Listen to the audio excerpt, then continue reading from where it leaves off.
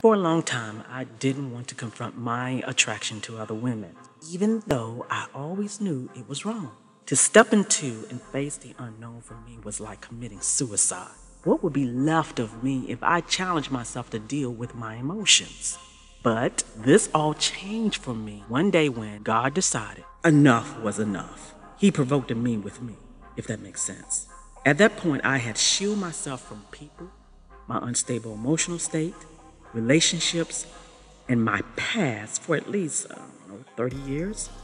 And on this day, God was challenging me, asking me to step into a world I had buried, a world that was dead to me as far as I was concerned. So when God asked me to share my story, I countered his request by asking, why now? Why awaken something I had hidden for so long?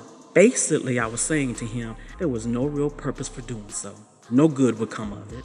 His response was so straightforward and simple. It knocked me off my feet, and I could not refute nor deny it. He simply said, because you are not living. It's not only others who need healing and freedom from their past and present way of living, but you do too.